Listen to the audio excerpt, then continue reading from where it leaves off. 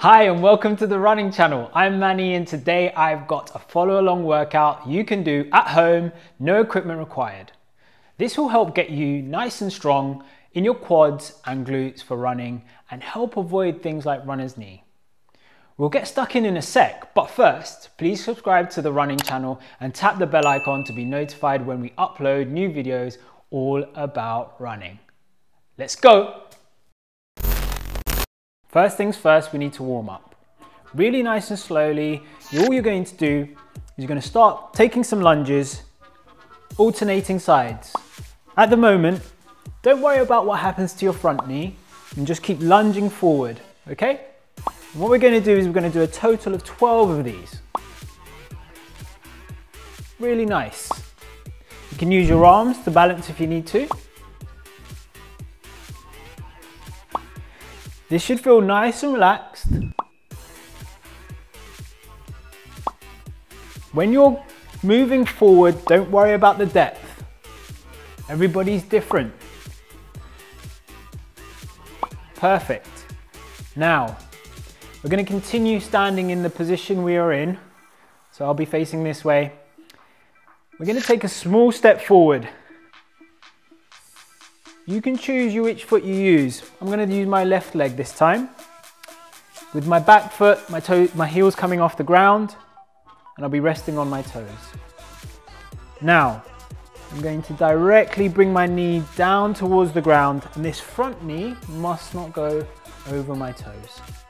What should happen is you feel that these muscles are working, and we come back up. That's number one. Let's do 8 of these. 2. We can now use our arms into this movement. 3. 4. Good. 2 more. Last one. Perfect. Now, switch feet. Exactly the same. 8 repetitions. So, really think about that front knee, staying nice and controlled. If at home, like me, you're doing it on this mat, you might find it a little bit harder. It's on an unstable surface, so your foot has to work a little bit harder. Good, keep going. Last one. Now, we're going to move on to our side plank, okay? Side plank's great at working our gluteal muscles, okay? All we're going to do, have a lie on our side. So the key with this exercise, we're trying to work the muscle underneath, closest to the floor. Your elbow is underneath your shoulder. You're trying to make a straight line with your body, okay? So, you lift up, keeping your knees together. Ensure that your hip comes forward as far as you feel comfortable. Squeeze that gluteal muscle on the bottom. And back down, okay? And let's try another 8 of these if we can.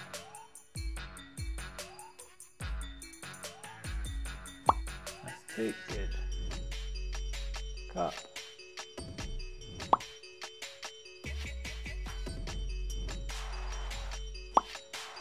Number 5, excellent. So really squeeze from those hips. Perfect. And we'll switch sides. Bend both those knees. Nice straight line.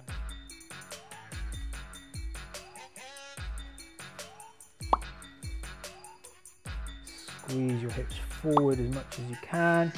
You should be feeling it just here underneath. Good. Keep working hard.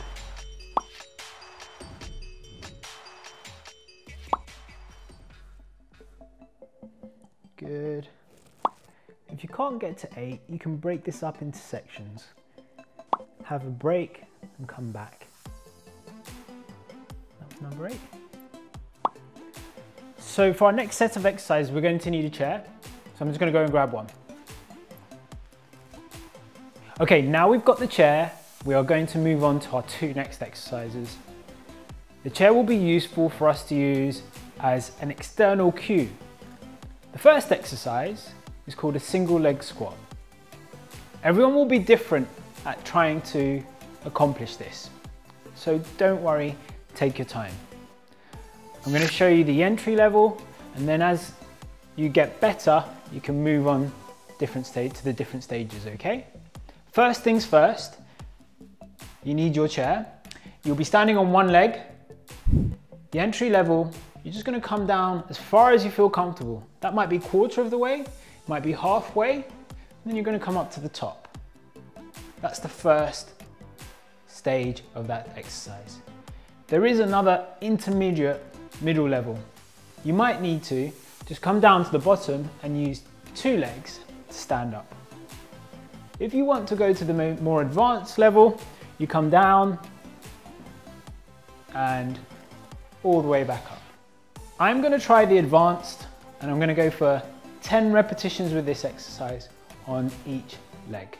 If at any point you feel very tired and you feel you can't do any more, have a break and continue the program. So, it's 1, 2, good. Keeping your chest up, keep looking forward if you can. If you lose your balance, that's okay. Just put your foot down, start again. Keep breathing. Good.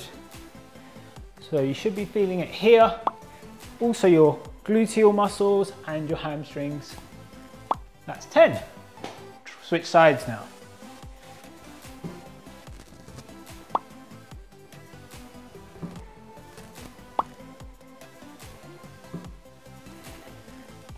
As you do this and you move smoothly and quickly, your breathing might increase. That's okay also. One leg might feel different, and what that tells us is maybe there's a slight imbalance. I definitely feel a little bit more tired on this side. Ooh, there we go. 10 on each side. So that was working our quadricep muscles, hamstrings and gluteal muscles. Next up, what we want to do is, again using our chair, I'm going to do something called a single leg bridge exercise. This will increase the focus on our gluteal muscles and our hamstrings. All you're going to do is you're going to have a lie down. With this one, we're going to do 8 repetitions. We want to make sure our foot is resting on the chair and we have about a 20-degree bend in our knees, okay? And we can start, if we don't feel confident, we can start with both legs on the chair. If you do feel confident, you can start with single leg. I'll show you what both of those look like. So, arms across your chest for me, so we don't try and use them for support. You're going to lift your hips up, pushing through your heels on the chair. The key thing here is you feel it in your hamstrings and your gluteal muscles, okay? This is about the height we want you to raise your hips to. If we raise our hips too much, we might sometimes feel some discomfort in our back, okay? And back down. If you feel confident and you want to use one leg, that's what it looks like. Okay? So I'm going to continue doing one leg, single leg bridge on my left side. So 1 repetition done, we're going to do 7 more. 2, 3, 4, 5, good.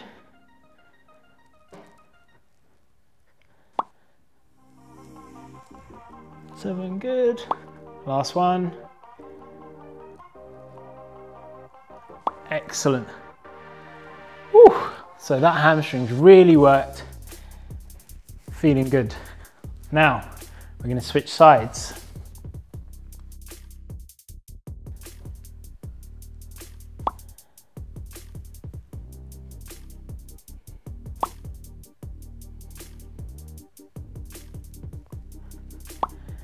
Keep breathing through the movement. Try not to hold your breath.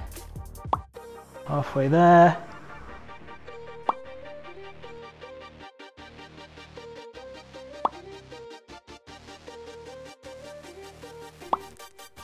Big push, big push.